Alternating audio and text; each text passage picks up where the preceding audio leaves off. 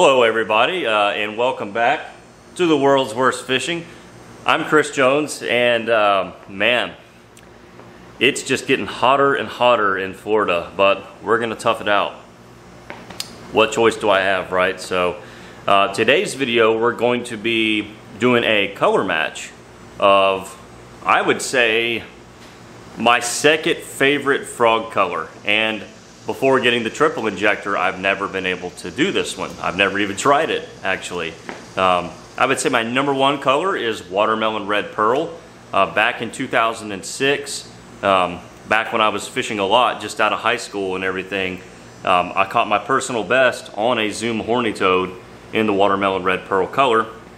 It's a beautiful color, and you know, it has that whole sentimental value to me. So second favorite color, back to today's video, is tree frog. And anyone who's ever spent any time, you know, throwing the Zoom frog has probably seen the color tree frog. And it's absolutely gorgeous. I mean, it's red, green, yellow, and then the colors play on each other. And it looks like there's 10 different colors going on. And really, it's a 3-color laminate, which now we can do with the triple injector. You know, you can always hand pour the belly of your frog and then inject a regular laminate over that, but you're gonna have more straight lines. But because of that, the only way to really get the colors to blend naturally, like Zoom was able to do, is to be able to inject all 3 at once and allow them to blend. So that's what we're doing with today's video. I've got all my materials laid out, and we have a sample today, like an in-person sample of the tree frog color. So it can run, but it can't hide. I think we can match it pretty well. Let's go get started. Okay, so here are the tools of choice today. So we're gonna start with the mold. This is actually a custom mold. Oop. And I haven't had it on here in quite a while. I call it the Florida frog. I commissioned this mold to be made, I think it was 2014. And it's a beautiful, beautiful mold. You can see my company initials, LITL, there in the foot. And it was made by a company called Lakeside Bait Molds over in Texas. I don't believe he is in business any longer. Man, he did an incredible job. And my only regret is that I only bought these 2 4-cavity versions. So I only have 8 cavities of it. But you can get a lot of frogs pretty quick. But obviously today is also another triple injector color. I don't want to like burn you guys out on the triple injector, but you know, I'm having a lot of fun being able to do some injection colors that I've never been able to do. So you know, I'm just gonna ride this wave till it crashes, I guess. So today, like I said, we're doing tree frog, and we actually have a real live example for comparison. So let's get one out. I mean, look at that.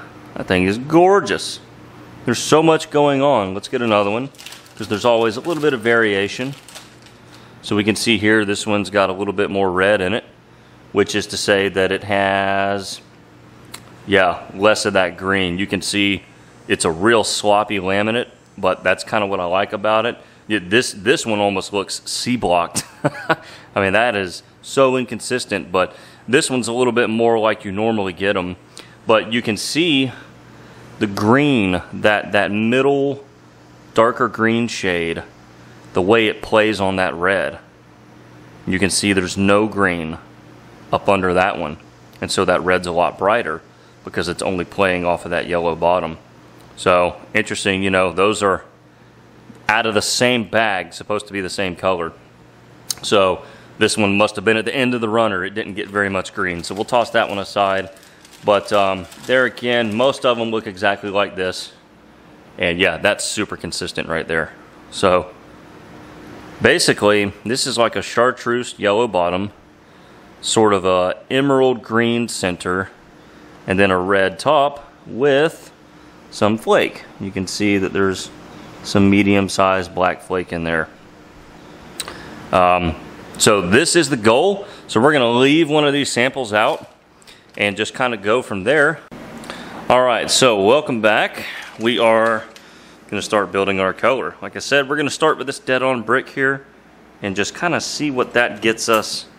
I definitely think it is very close to the correct shade. Yeah, that stuff's pretty right there. Oh yeah. Boy, I tell you, that is close. Where's that one weird frog where we can see all the red?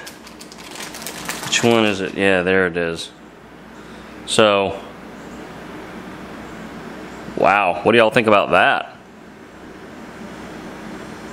You know, once I put the black flake in that, I may not change this. Let me get this flake in there real quick and just kind of see what we're dealing with. This might dang near be right on. Or dead on. Get it? Alright. Not enough black flake. Got it. In fact, this could already be a little bit too thick. I might should have put less color in there, but lesson learned, I guess. I want that flake to show up. Alright. Well, you know, if I look at this, there's not like a ton of black flake in that. And it looks super dark, but there again, this frog being so weird actually allows me to see what that red kind of really looks like on its own. And I mean, if that's not it, then I'm probably not going to get it. Okay, so I have to get this green. So we're gonna start with one of my favorite colors, Lureworks Emerald Green. So we're gonna throw some in there, kind of see how that looks. So, here we go. Yeah. Oh, you know, that plastic's starting to set up a little bit. I might have to put these back in the microwave before I can really build things. But yeah, see, that's a little bit too kind of bluish by itself. Yeah, I'm gonna have to let me heat these back up a little bit. They need another round in the microwave before I can really build this correctly, I think. Okay, we are back and everything is smoking hot. So I definitely want to thicken this up, so I'm going to add some more of the emerald green. You know, there again, that red side, or the red top is pretty opaque. Definitely a lot more pigment in there. So we want to try to get this one close to that, for sure. And then I'm going to add some of this to brighten it. This is a really cool color, this chartreuse lime. And let's kind of see how it's going to change this. Oh yeah, look at that. Let's get a little closer maybe. Yeah. That's looking a little bit more like it. So let me get my sample out.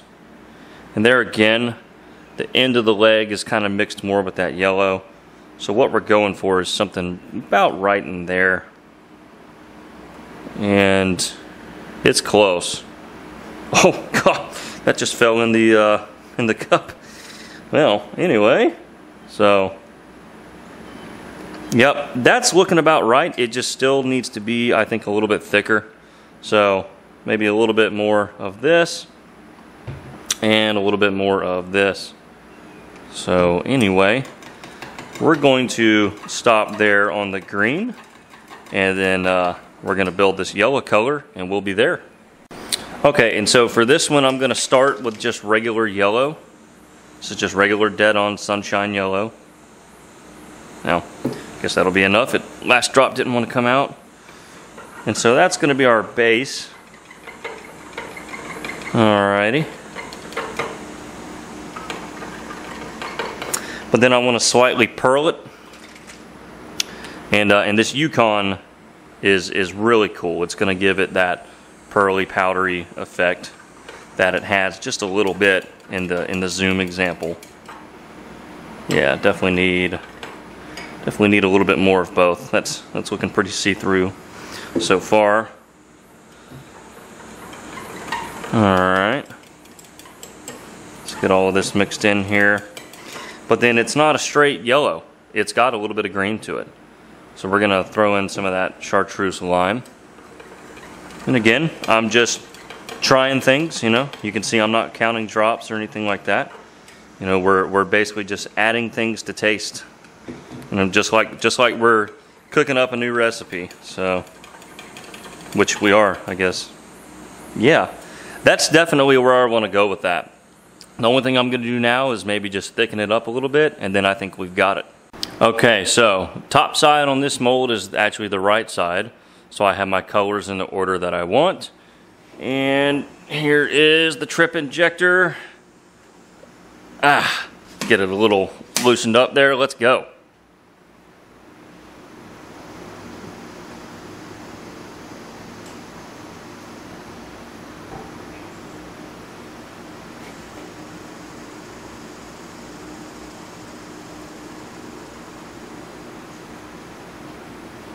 All right, hopefully that works.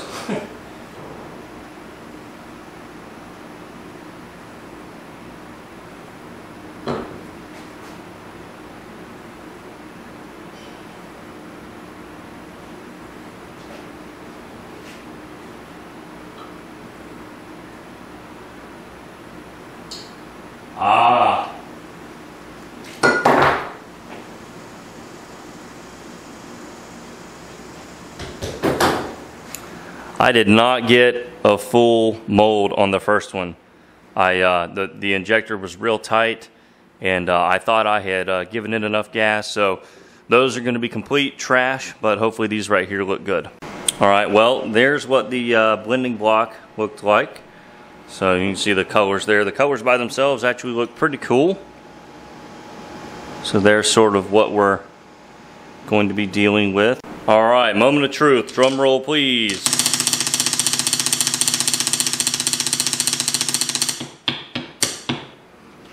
All right, let's see how we did. See how we did. Hey, look at that. That could be it, you guys. You know what? Here, let's zoom out, get them off. Oh my gosh. Okay, so the top color and the middle color are virtually perfect. So like, there's the zoom color. Yeah. That bottom color needs to be a lot thicker and brighter. See the difference? Okay.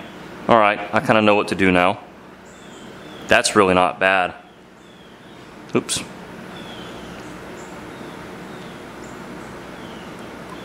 Boy, the tails are super close. I need more of that belly color to come through on that tail. Look at that, you guys. Oh, man, I'm excited. I mean, that is freaking close. Yeah. Wow. Yeah, all we need to do is just thicken up that belly, and we have friggin' got this one, you guys. Here's that first mold. Complete fail attempt. Love it though. And I think this is one of these colors that I think the hotter all three cups are, the more they're gonna kind of blend together. And that's actually a little bit true to the bait. It's not a perfect 3-layer stacked laminate, so yep, fail.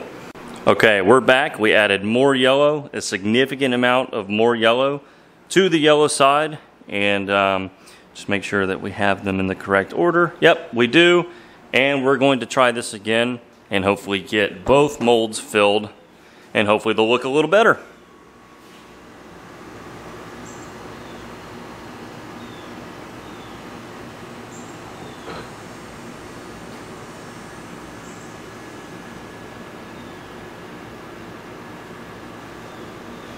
Felt better.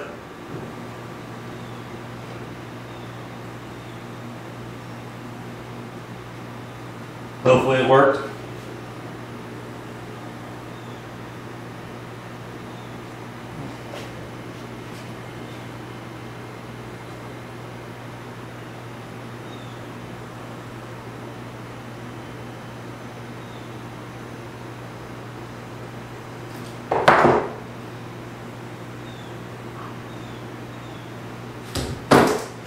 Okay, fingers crossed. Okay, let's see what round 2 looks like. Feeling pretty good about it. Let's see how we did. Oh yeah, that is definitely better. I can tell just from the top side. Oh yeah, look at those. Y'all, is that not tree frog or what? Focus, look at that. Oh yeah. Ho ho ho. Fits right in like a glove. You know, just that bottom color is still slightly different. I don't really know what they're using for that. That's the only difference. I might could add some like white pearl, maybe, and get it a smidge closer. But you know, if we look in the tails and the feet, you know, it's definitely there. And it's interesting to see how a mold this shape, how it injects differently. So you can see the red. The red top, you know, just the symmetry of this mold, the red doesn't go all the way back. And really, it doesn't go all the way back on any of them except for that one that didn't get any green.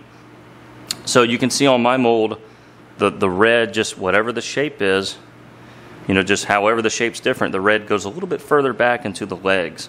So this one seems to get more bottom color, and mine seems to get a little bit more top color. But I'm super happy with those.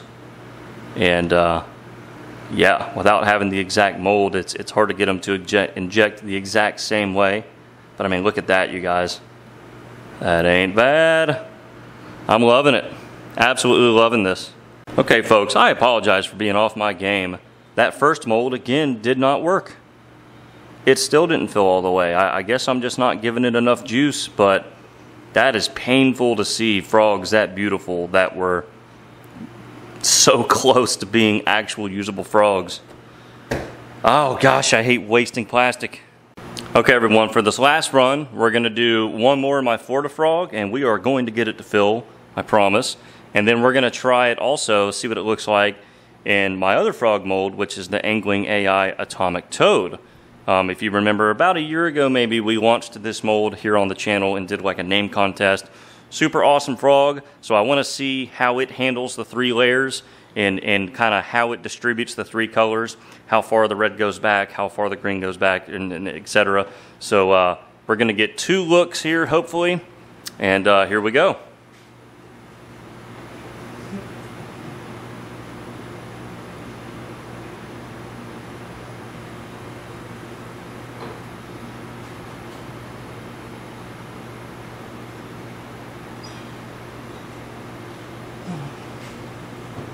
Alright, if that didn't fill, then I don't even know what to say about it. Yep, that definitely filled.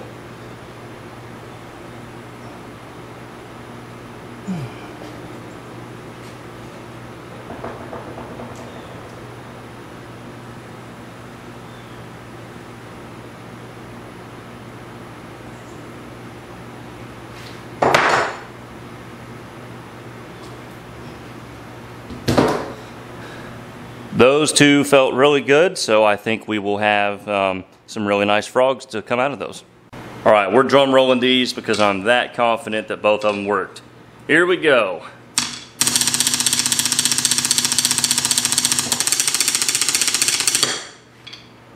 Let's start with the Florida frogs and just make sure that these filled. They better have. They did. Thank the Lord. Now, wow, look at this. So I must have had my temperatures really hot, which I was going for, because we got a little bleed over. That yellow bottom kind of coming into the top side there, which will probably look pretty sexy. Oh, yeah. Right on, you guys. There it is. Tree frog, baby. Such a great color that they came up with. Absolutely stunning. Absolutely stunning. Definitely one of my favorite zoom colors, bar none. All right, we're going to close up the Florida frog here and take a look at this Atomic Toad right now. Okay. See if I can get these off. Tightened it pretty tight. Anytime you're using your blending block or even your triple block and you know you're gonna have to put some real force on it, definitely clamp or close your molds as tight as you can. You do not want to force flashing. Oh wow, look at how different this one did. So right away you can see a lot more kind of bleed over, a lot more random. Almost looks like it was done with the C block. You know, so however, if we look at that runner, that's, I mean, pretty much right down the middle, triple injected. So, you know, different molds, you know, the way the gates are shaped and the shape of the cavity, of course, are going to inject things differently. Like I was saying, you know, the zoom toad here, the red didn't go as far back, you know, and some of that's just the shape of the gate and the way the plastic has to enter the cavity. So you can see on these atomic toads, it seems to be a lot more random. Now, if I really got my temperatures low and got them even, I could probably even things out a bit. But just doing it like I wanted to do it to try to get that kind of bleed over swirly effect that you see, you know, the zoom is imperfect. You can see there's yellow bleed over up into the top here. I like that, so that's kind of what we were trying to do here. It mixed together too much to a point to where it doesn't really match this anymore. I think the Fortifrog matches it a lot closer. But hey, that's a pretty cool result. You never know what you're going to get. Bait making is absolutely like a box of chocolates. Yeah, there's the money shot right there. That is thumbnail. So yeah, really, I think really great match. I think the red is still slightly different maybe overall. It's hard to say. I think mine was a little thicker, and therefore you can see it doesn't darken as much when it reacts with the green below it. You can see mine's a little bit thicker up there in the heads, but I'm just nitpicking at this point. So yeah, I hope you guys enjoyed the video. Sorry I was kind of off my game a little bit. And actually, let's not forget the first round. You know, the first round wasn't bad, but you know, that bottom color just not distinct enough. It doesn't quite have all the hues that it needs to actually be a match. But I think in the end we got it. And you know, there's 3 different frogs, kind of basically all in the same color. You know, if you were just to plop those down, they all look like they belong from the same batch. So I'm definitely happy with it. You know, this triple injector, it's a lot of work. As you can see, I had a couple of boo-boos where I wasn't getting it to fill. And, you know, part of that's just me being lazy. I didn't preheat the block, but I didn't think I needed to because it's just so hot out here. But lesson learned there, I guess. But anyway, hope you guys have enjoyed. And, of course, as always, let me know which ones were your favorite. Do you still prefer the way that the zooms do it? Do you like my custom frog or the way that it kind of swirled more in the atomic toad? Kind of curious which one you guys think looks the best. I think they're all going to catch the same bass, whether it's this one, or this one buzzing over their heads. I think if they're going to bite one, they're going to bite all 3. So the color is definitely there, and a beautiful color. So as soon as I got the triple injector, you know, like I've said in previous videos, I immediately thought baby bass, which there's a little baby bass hand pour, and then I immediately thought rainbow trout. Right, I still have these from a previous video. So, and then my third thought was I got to do tree frog now that I can do it. So there it is, tree frog. Hope you guys have enjoyed the video, and if you want to try this one at home, there's a good formula and starting point to use. And we'll catch you guys next time, of course, on the world's worst fishing.